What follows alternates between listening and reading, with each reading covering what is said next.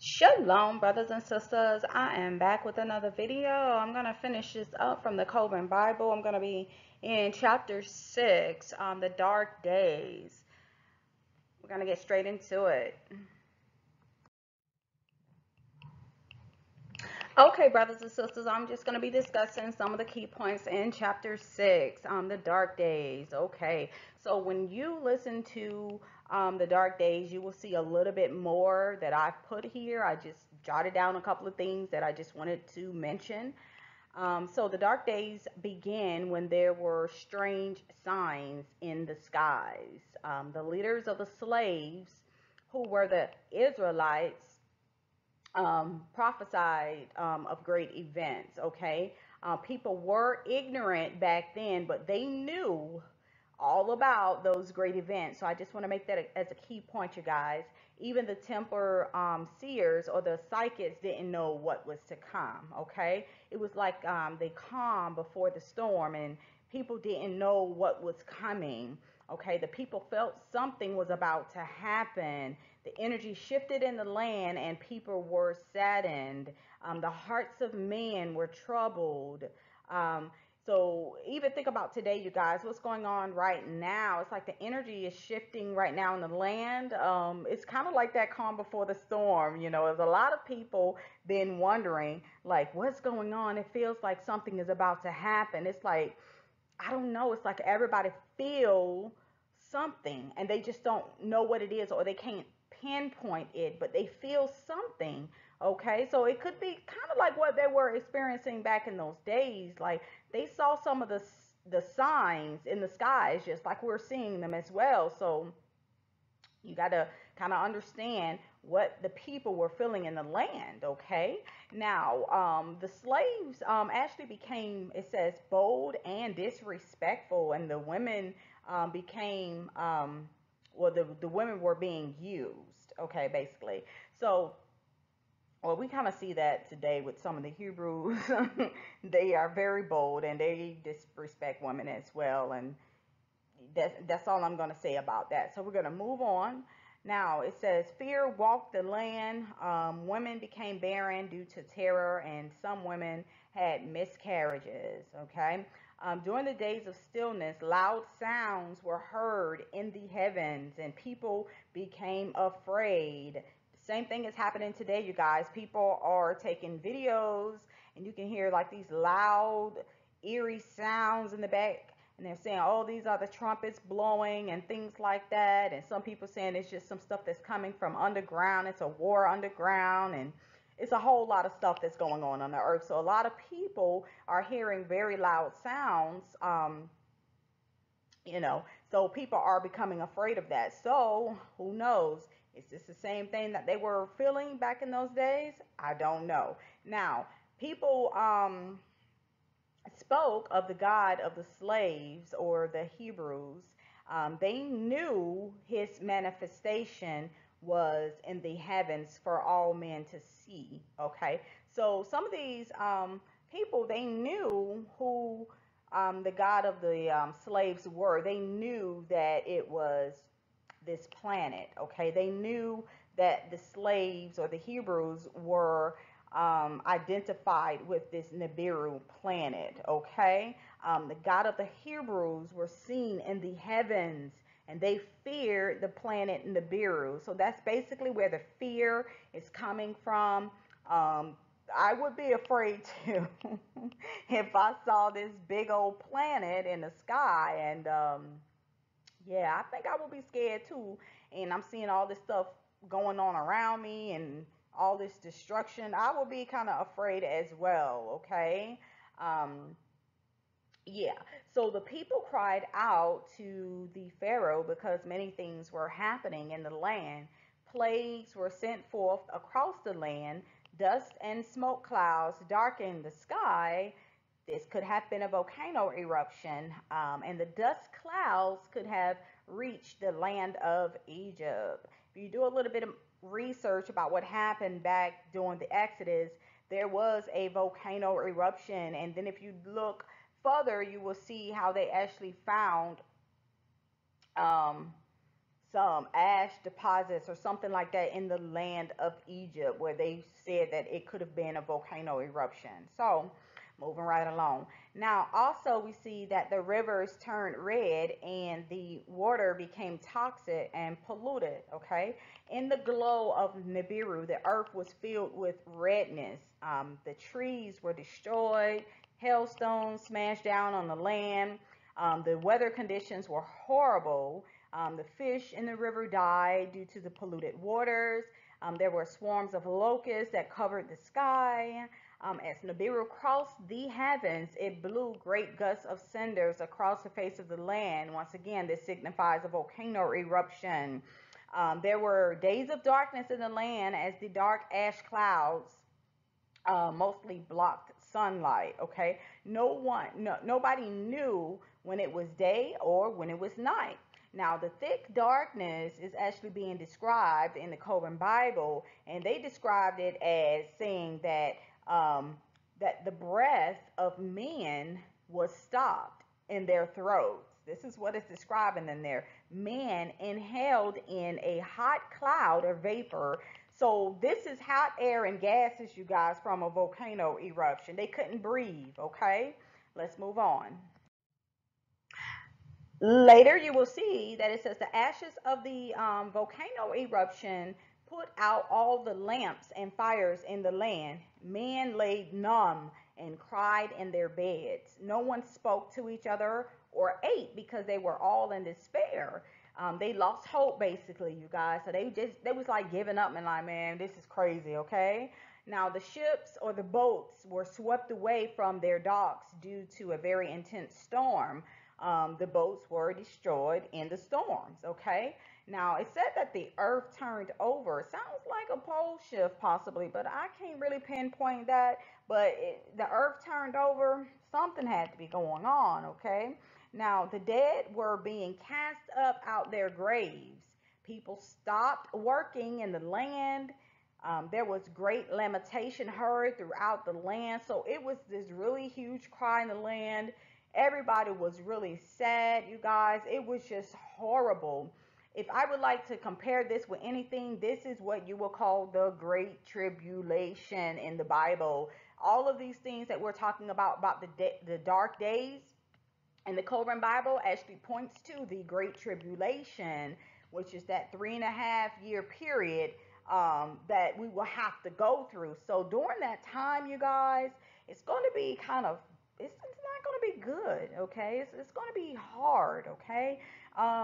It tells you that we really have to endure, okay, to the end. So we have to make it through, you guys. We can't lose hope. And if it was up to me, I would say that we're already in the Great Tribulation period. We have not seen the height of this thing yet. And I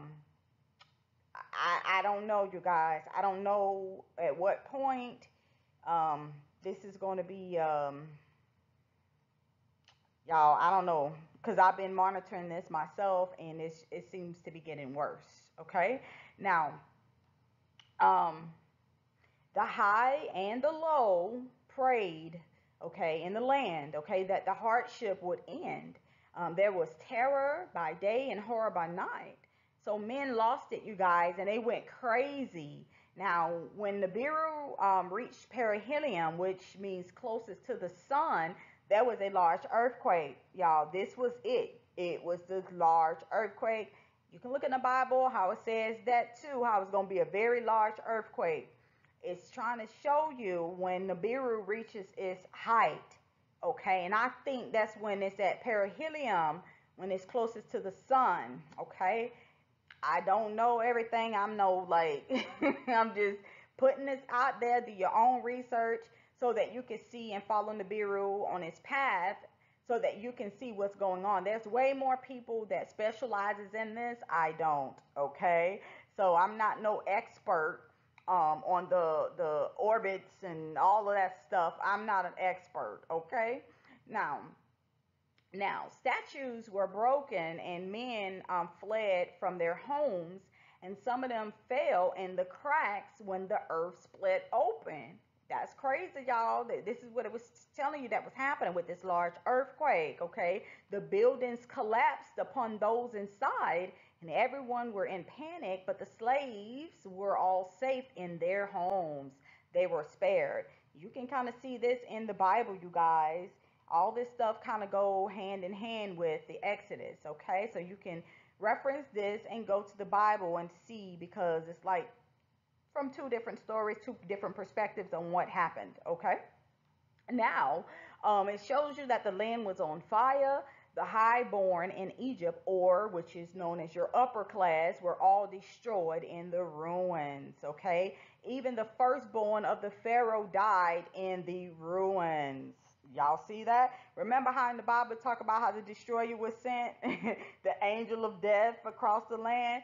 Y'all, this is what this is talking about. This was Nibiru, okay? It was all of the disasters that was happening because of this destroyer, or this planet that was actually crossing over the heavens. This is what caused the destructions in the land of Egypt, okay? Now, according to this, it says that there was 9 days of darkness, okay? In the Bible, I think it says 3 days of darkness, okay? So here you go. You got two different references, two different point of views. This is what's going on, okay? Now, after the passing of Nibiru, they buried the dead, okay? Men revolted against those in authority and fled from the city. So, of course, you can see it was a little uproar. So things was going on, y'all. People was pissed off. They was mad. You know what I'm saying?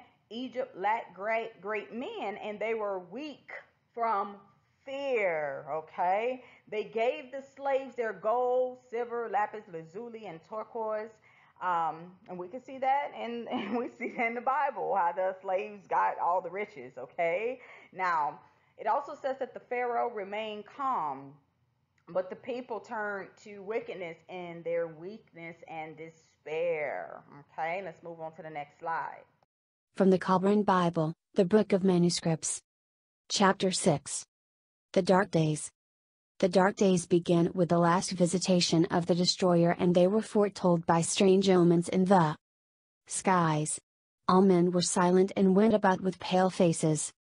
The leaders of the slaves which had built a city to the glory of Tom stirred up unrest, and no man raised his arm against them. They foretold great events of which the people were ignorant, and of which the temple seers were not informed. These were days of ominous calm, when the people waited for they knew not what.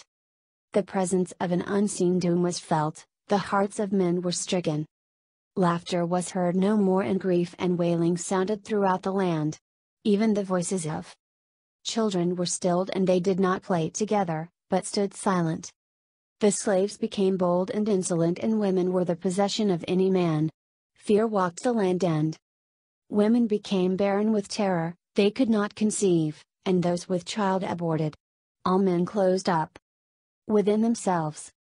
The days of stillness were followed by a time when the noise of trumpeting and shrilling was heard in the heavens, and the people became as frightened beasts without a herdsman, as asses when lions prowl without their fold. The people spoke of the God of the slaves, and reckless men said, "If we knew where this God were to be found, we would sacrifice to him." But the God of the slaves was not among them. He was not to be found within the swamplands or in the brick pits.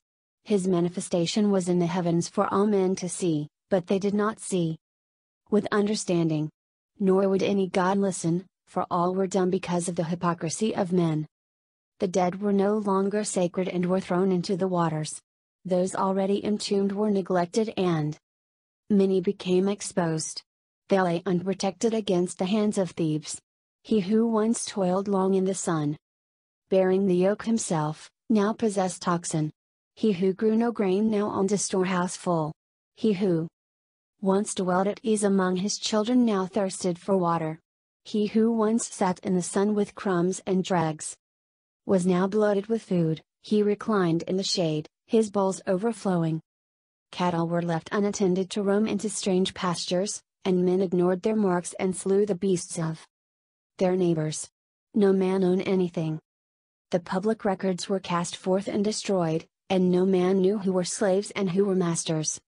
The people cried out to the Pharaoh in their distress, but he stopped his ears and acted like a deaf man. There were those who spoke falsely before Pharaoh and had gods hostile towards the land, therefore the people cried out for their blood to appease it. But it was not these strange priests who put strife in the land instead of peace, for one was even of the household of Pharaoh and walked among the people unhampered. Dust and smoke clouds darkened the sky and colored the waters upon which they fell with a bloody hue. Plague was throughout the land, the river was bloody and blood was everywhere. The water was vile and men's stomachs shrank from drinking. Those who did drink from the river vomited it up, for it was polluted. The dust tore wounds in the skin of man and beast. In the glow of the destroyer the earth was filled fault with redness. Vermin bred and filled the air and face of the earth with loathsomeness.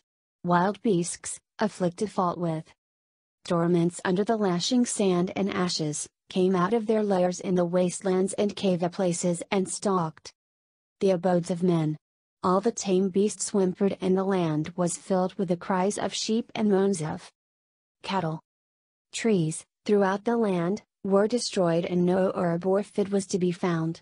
The face of the land was battered and devastated by a hail of stones which smashed down all that stood in the path of the torrent.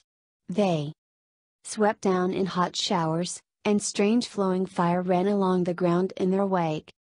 The fish of the river died and the polluted waters, worms, insects and reptiles sprang up from the earth in huge numbers. Great gusts of wind brought swarms of locusts which covered the sky. As the destroyer flung itself through the heavens, it blew great gusts of cinders across the face of the land. The gloom of a long night spread a dark mantle of blackness which extinguished every ray of light. None knew when it was day and when it was night, for the sun cast no shadow. The darkness was not the clean blackness of night, but a thick darkness in which the breath of men was stopped in their throats. Men gasped in a hot cloud of vapor which enveloped all the land and snuffed out all lamps and fires.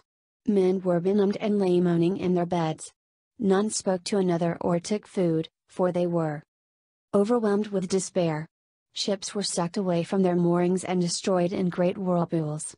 It was a time of undoing. The earth turned over, as clay spun upon a potter's wheel.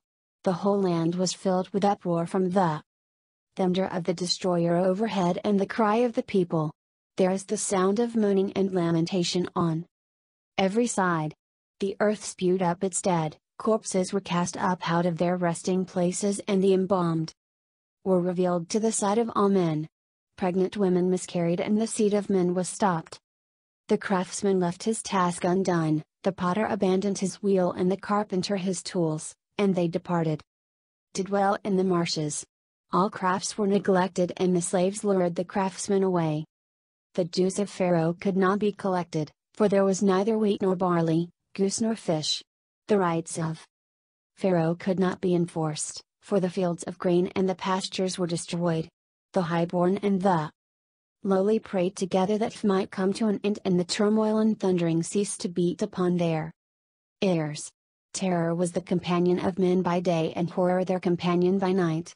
Men lost their senses and became mad, they were distracted by frightfulness. On the great night of the destroyer's wrath, when its terror was at its height, there was a hail of rocks and the earth heaved as pain rent her bowels. Gates, columns and walls were consumed by fire and the statues of gods were overthrown and broken. People fled outside their dwellings in fear and were slain by the hail. Those who took shelter from the hail were swallowed when the earth split open.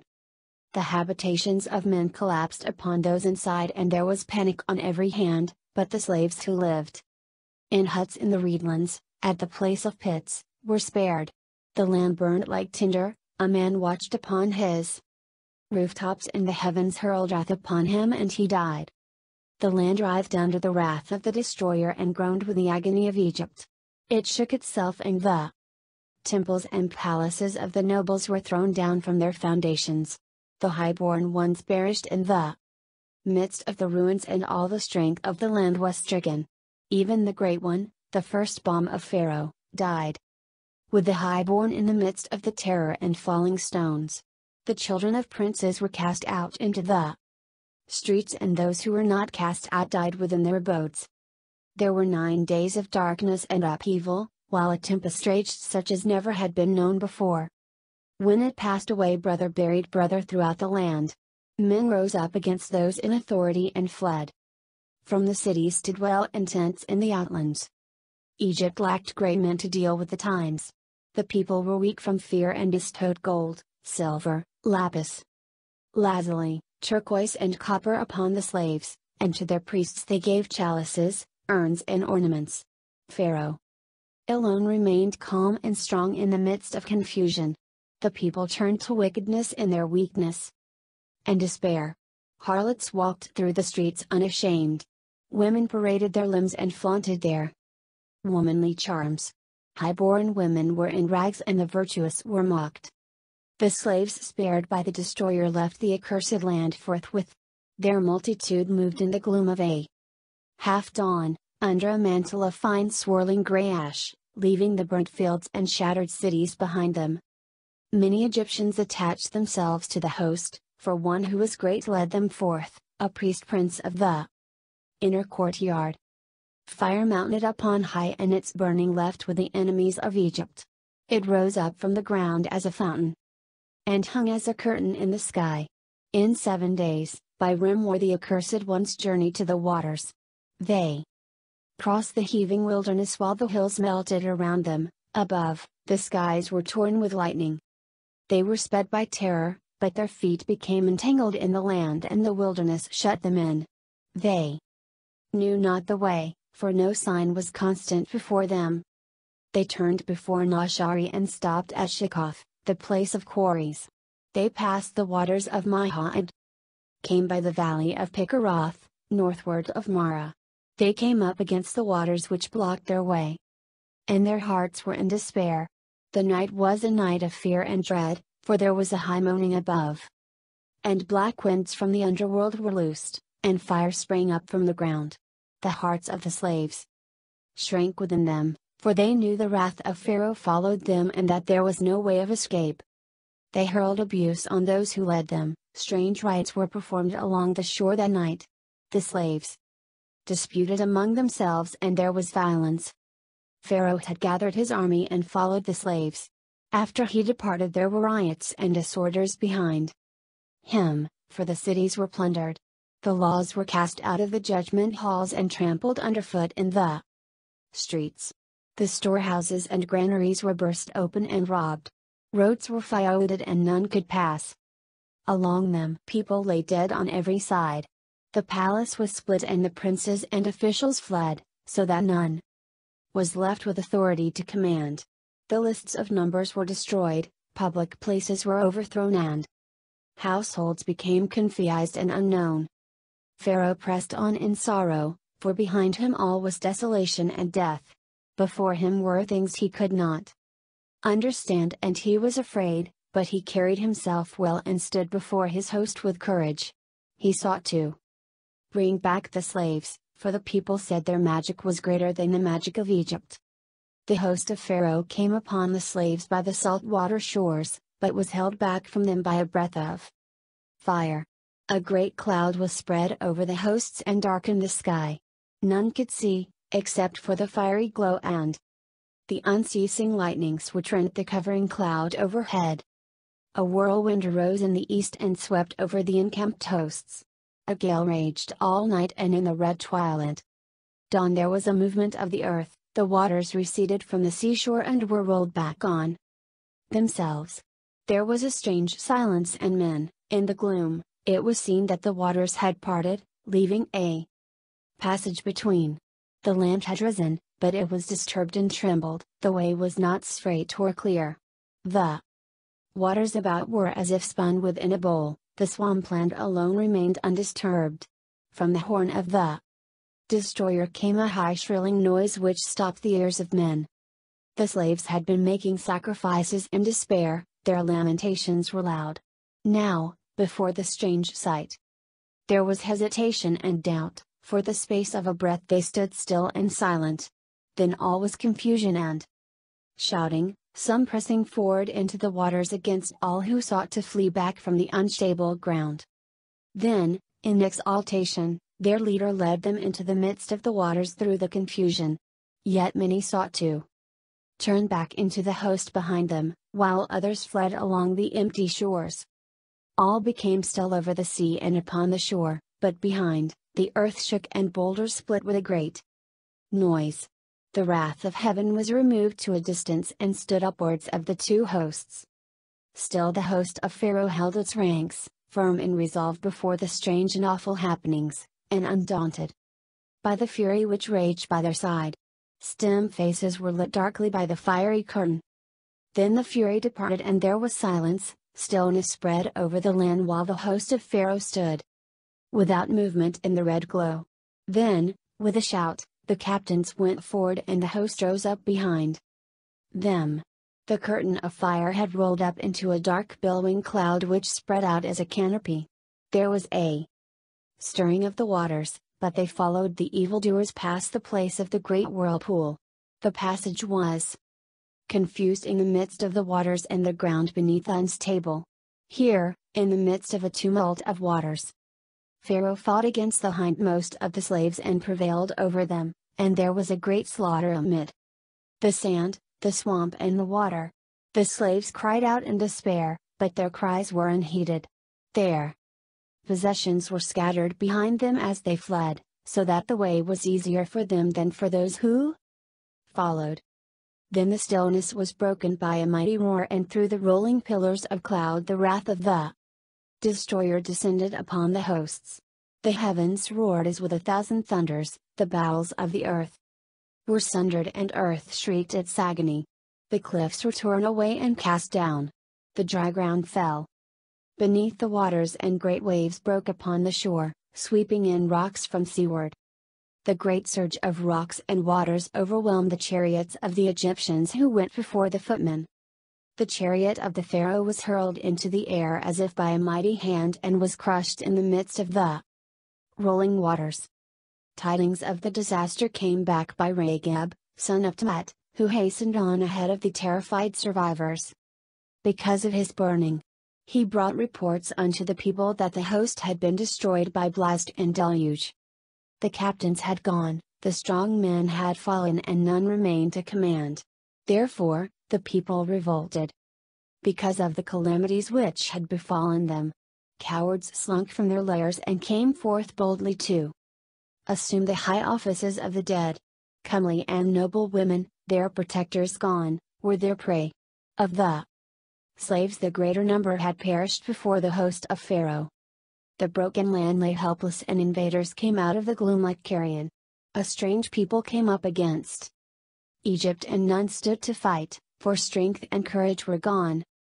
The invaders, led by Elkanah, came up out of the land of gods, because of the wrath of heaven which had laid their land waste. There, too, had been a plague of reptiles and ants, signs and omens and an earthquake. There, also, had been turmoil and disaster, disorder and famine, with the grey breath of the destroyer sweeping the ground and stopping the breath of men. Anshira gathered together the remnants of his fighting men and the fighting men who were left in Egypt, and set forth to meet the children of darkness who came out of the eastern mountains by way of the wilderness and by way of Yethnebus. They fell upon the stricken land from behind the great cloud, before the lifting of the darkness, and before the coming of the purifying winds. Ragab went with Pharaoh and met the invaders at Harosher, but the hearts of the Egyptians were faint within them.